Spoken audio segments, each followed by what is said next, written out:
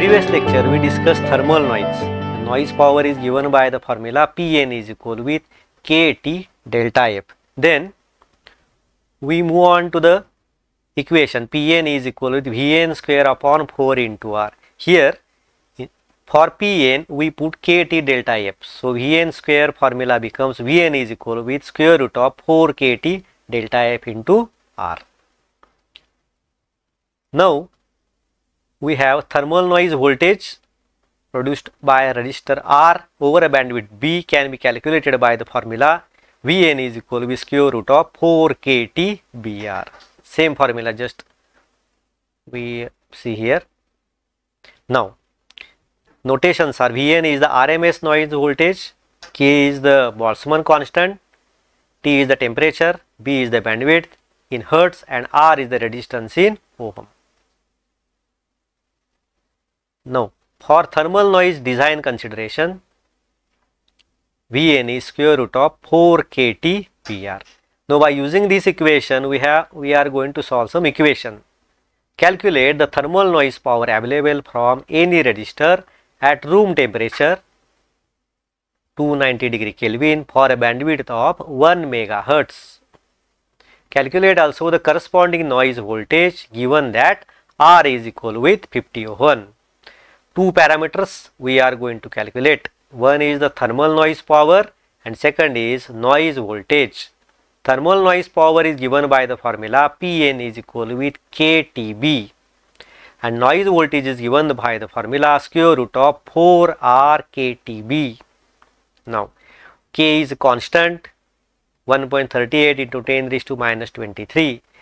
Capital T is given as 290 degree Kelvin and bandwidth is 1 megahertz. Convert the megahertz into hertz. 1 megahertz become 1 into 10 raised to 6 hertz. So noise power Pn is equal with K into T into B is 1.38 into 10 raised to minus 23 into 290 into 1 into 10 raised to 6. The answer is 4 into 10 raised to minus 15 watt. Noise power is measured in watt. Second parameter noise voltage Vn is equal with square root of 4R Ktb. 4 is constant, R is given which is 50 ohm. Put the value of all these parameter. We are getting Vn as 0.895 microvolts. Noise voltage is measured in volts. In this way, we are going to calculate either thermal noise power or noise voltage. Second equation, second example. For an electronic device operating at a temperature of 17 degrees Celsius with a bandwidth of 10 kilohertz, determine thermal noise power in watts and also in decibel meter. And second parameter, RMS noise voltage for 100 ohm internal resistance and 100 ohm load resistance. N is equal with 1.38 into 10 raised to minus 23 into 290 into 10 into 10 raised to 3 and the answer is noise power becomes 4.002 into 10 raised to minus 17 watts. Here there is some another one notation dBm decibel meter.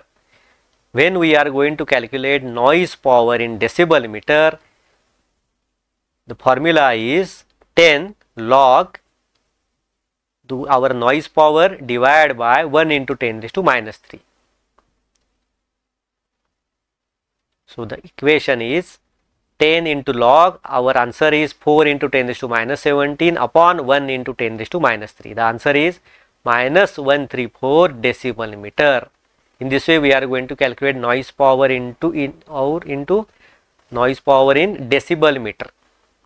And noise power Vn is square root of 4R Ktb. The answer is 0.127 microvolts.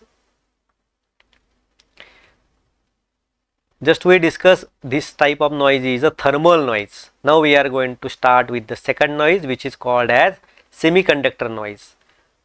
The other major category of internal noise originates from semiconductor devices. We know diode, transistor, FET, that is the field effect transistor. These are called as semiconductor noise, semiconductor devices or semiconductors. So the noise which is generated in these types of devices are called as semiconductor noise.